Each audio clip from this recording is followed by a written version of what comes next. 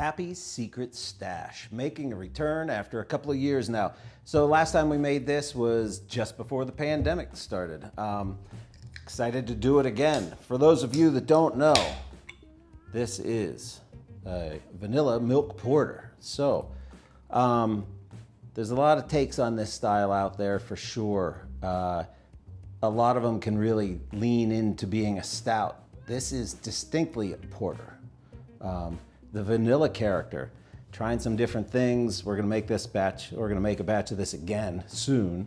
And we're just kind of tweaking the recipe until it comes together, but this is really nice batch. The vanilla is beautiful in the aroma, but it's not like punchy in the face because there's nothing fake in here. This is the goods in this.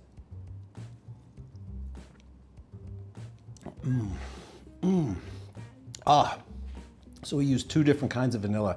One through a very rich, earthy kind of vanilla, and the other was this beautiful, bright, very fruity vanilla.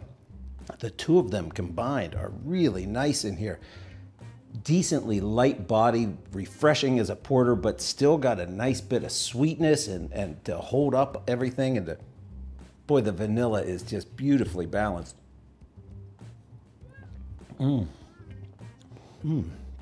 Pappy Secret Stash. Get it while it lasts.